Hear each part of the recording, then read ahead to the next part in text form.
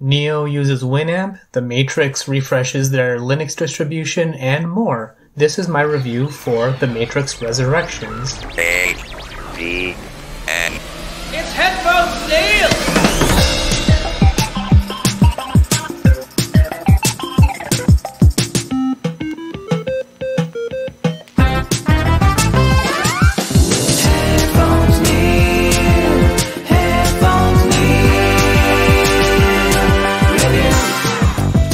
What's up, guys, and welcome back to Headphones Neil Reviews. I'm your host, as always, Headphones Neil, bringing my review for The Matrix Resurrections.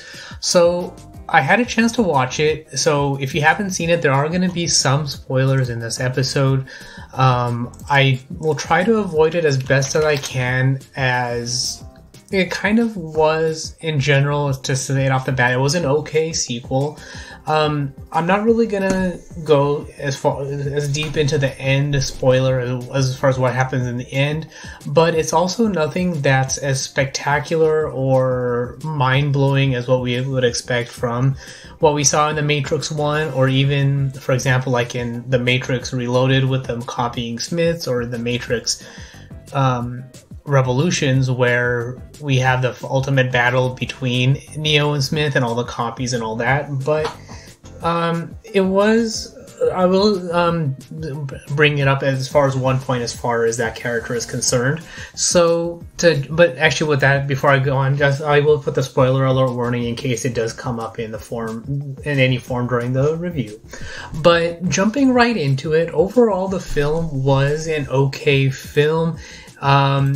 In the beginning, watching it, they do have a lot of flashbacks. They do include a lot of scenes and film and footage from The Matrix, like the opening sequence from the Heart of the City Motel, and the scene with Trinity escaping the cops, and then later with the first scenes between Neo and Morpheus. So going into it, when you're watching the first third of the movie, you kind of wonder what's going on, what they're doing with this film, and it doesn't feel like it's going to be a particularly good sequel. They even have a point in the film where they bring up how Warner Brothers wanted to continue the franchise, which I thought it was initially cheesy, but then when they bring up the whole idea that Neo created the Matrix video game and they wanted to continue the franchise, it actually works because we see the Matrix as a system working to maintain the illusion that it's all in his head.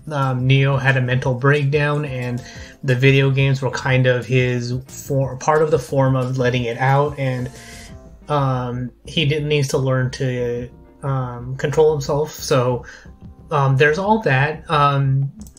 So in general, once we do get beyond the first third of the film, it actually does pick up, even though it's relatively slow. We do have, for example, Morpheus being played by a different character, but it works in the scope of this film just because we have what looks like more of a Matrix recreated image of what Morpheus looks like, which is a change up there, even though I would figure they have his original template as being freed from the Matrix, but this is potentially a younger iteration of him prior to him becoming a freedom fighter for the humans. And then we have Trinity and Neo being held in the Matrix in prison as prisoners, and they bring up the idea that even though Neo and Trinity went after the Machine City, it was actually potentially one of many, and I kind of wanted to see more about that. But when I saw that, I actually got to thinking that the Machine City runs a decentralized mesh network, so even though they took down one of those nodes, they didn't take down the entire network. So it's actually an intriguing part on the machines that they didn't hold all their data in one central location. They spread it out over the entire matrix, which made it that much more powerful. So with that being said, and some of the initial hesitations of the film and where they were going out of the way, one of the cool things that I thought was when we see Neo in the Matrix, acting as a game developer. His UI that he uses on his computer looks very much like Winamp, which I'm not sure why it looks so much like that or if that was on purpose, but I actually thought that was a nice little streamlined touch. It was a good an interesting setup and interface that he was going through or using, so overall it was pretty good. And from there, the general presentation of it, I liked the whole thing with his boss as well, that they mimicked from the first Matrix, which and they're basically using Neo's own personal experiences from the Matrix and what they have as of and what we saw there and whatever the last information to keep a control and reframing the information to the point where they want to keep him under control, and to avoid him becoming an anomaly is to keep him in the Matrix and believing that what he's seeing is real. And ultimately teaming up with Morpheus and Trinity throws that control out of balance, and then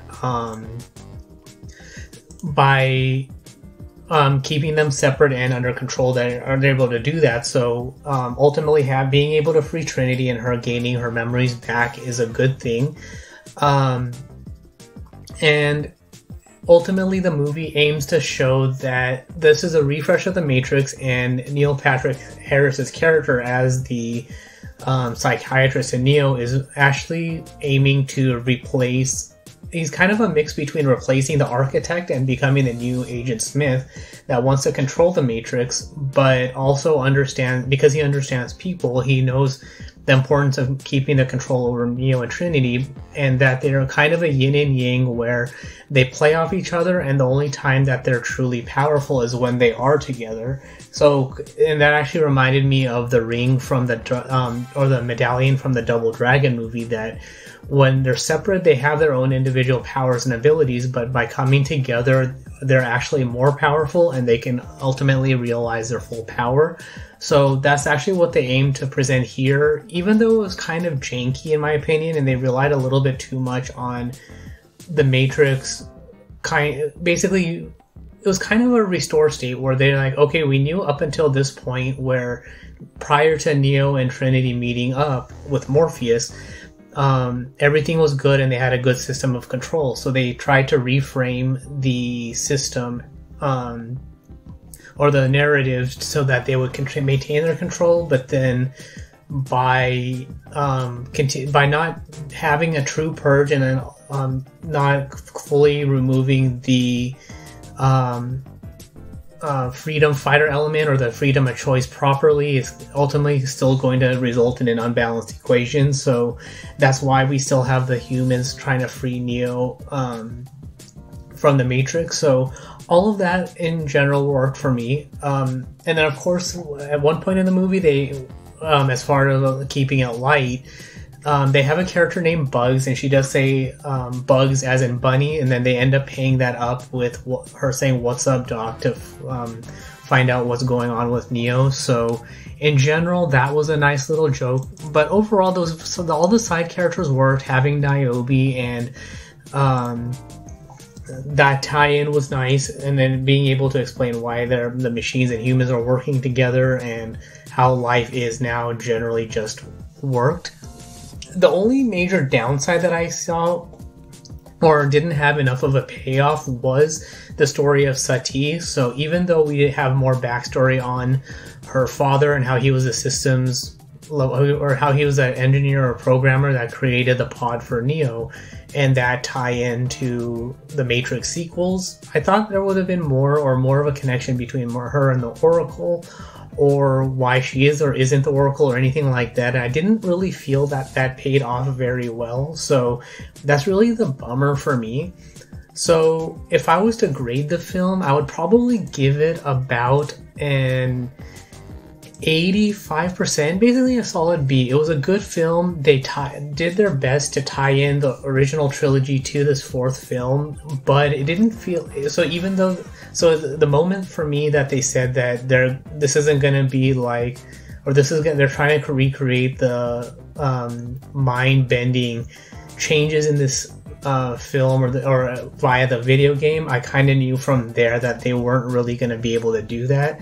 It did make me think a little bit as far as the yin and yang of it, but then I don't really feel like it worked very well. They relied too much on the prior films, and then I guess they can only have so many changes. So by not having Agent Smith in the film, as far as the original version with Hugo Weaving, not having the original Morpheus in there via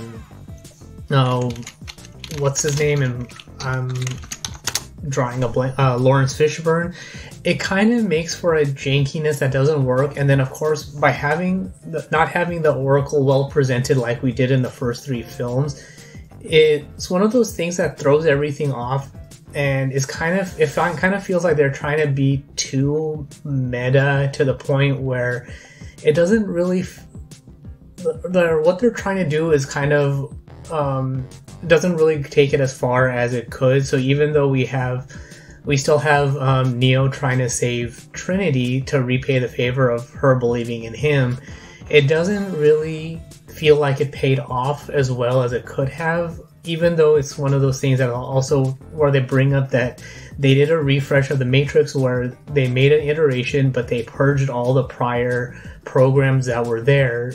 And even though that didn't work as successfully as they hoped, because there's still the residual memories of Agent Smith, we still have the Merovingian who's gone crazy and wasn't actually quite deleted. So it's one of those things where the refresh still didn't work, and it would have required a full reinstallation and setup of the Matrix from scratch, and then not importing their prior settings and apps and things like that to make that work. So, and that's kind of just like doing a normal upgrade now, where it's like, okay, I'm going to do a fresh installation, but of, let's say, whether it's Windows, Linux, or Mac, or Android, or iOS, or anything like that, but then not,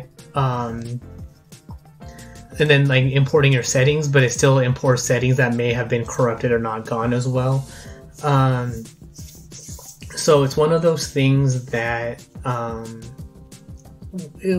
I kind of know where they were trying to go with it, but it just felt like they went too far with all the, like, kind of do too much of a modernization and not keeping enough of the old elements. Or since they were going with, for example, Morpheus trying to have Neo reclaim his memories by using original footage, I feel like they should have gone with that instead of using the new versions of everybody, but only using them once Neo has taken the red pill. He awakens in the new ship, the Neo. I already forgot the name, but when he awakens in the new ship and sees all these unfamiliar faces, is where he realizes that all this time has passed, and they explain the story and all that. But because he's already been freed and has this understanding, they're able to proceed from there and then continue the story. So all of that, I think, could have worked that much better. So like I said, overall I give the film a grade of about a B. It was generally enjoyable. I will end up rewatching it. It wasn't necessarily bad, it just might require an extra watch to see if anything changes in multiple viewings. But if you're looking for the first Matrix, then you're not going to get that. It's basically a film to tie up loose ends and kind of present an idea of what happened after the peace was made between the machines and humans by Neo, and how it wasn't all that it was queued up to be, or the peace didn't hold up as well as they had hoped it to be to begin with, and these are kind of the residual effects after all these years. So that's all there is for this particular review. So if you have any questions, comments, or feedback or anything like that, you can find me on Twitter at PatelN01. The website is headphonesneil.reviews for past episodes, subscription links, supporting the show, and all of that good stuff. But thanks for tuning into this particular review and supporting the show and all of that good stuff. And until next time.